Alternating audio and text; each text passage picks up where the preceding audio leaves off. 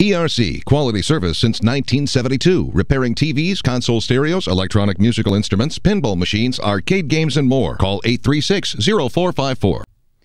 This is the afternoon edition of the Weather Xtreme video for Monday, the 29th of September. James Spann here, and weather looks fantastic. Coolest air so far this season, knocking on our door. Let's look out the window this afternoon, coming from the Skycam network. The view from Birmingham.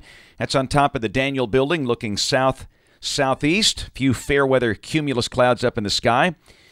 Down in Demopolis, looking right down the mighty Tom Bigby River is seen from the Skycam on the Demopolis Civic Center. Same story there, mostly sunny with a few fair weather clouds.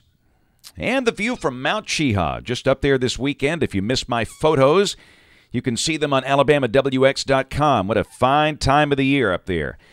And weather looking good. Water vapor satellite imagery. Here comes our deepening trough. See what's happening? The ridge pumping up over western Canada.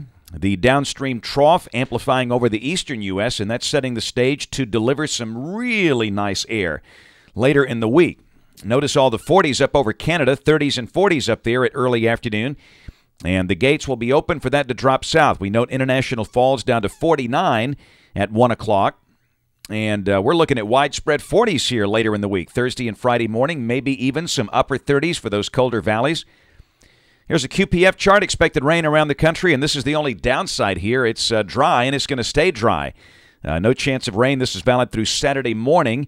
And really, we just don't see a lot for the next couple of weeks here. The good rains down in South Florida with a subtropical jet stream there, and also around the Great Lakes in eastern Canada, where they might see some snowflakes in the mix up there. Tropics Laura, the L storm is out there. It's a subtropical storm, kind of a hybrid, out in the middle of the North Atlantic, and that'll just kind of meander and hang a left or hang a right and maybe threaten Ireland this weekend. And obviously, no worries here with that. So the GFS, Global Forecast System, this is valid at 1 o'clock tomorrow, 1 o'clock on Tuesday. There's the high amplitude pattern developing over North America. Western Ridge, Eastern Trough. Down below that, we'll have the cool front coming through late tomorrow in dry fashion. The model barely showing a sliver of moisture there down into Tennessee, and that's it. Wednesday, the trough is deep and strong, and that'll be a day with a high only maybe around 70 around here. Good north breeze. And Thursday, early in the day, we'll probably do low and mid-40s here, and again, upper 30s maybe for the colder valleys. Bright sunshine, highs, again, only around 70 or so. Friday, wonderful weather for high school football Friday night.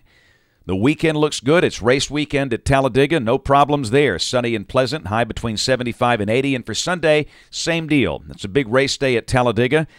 We note some type of low that's forming off in the Atlantic, well to the east of Jacksonville. But, of course, that's not going to bother us. So, once again, everything looks good through the weekend. Even Monday of next week now looks dry. We've seen some runs hinting at showers Monday, but not on this run.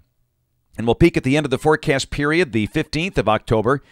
Pretty good-looking vortex setting up over the Great Lakes. That looks kind of chilly up there. And, again, maybe with these fronts from time to time, we might catch a shower. But certainly at this point, the prospect of widespread rain just not looking good for the next couple of weeks.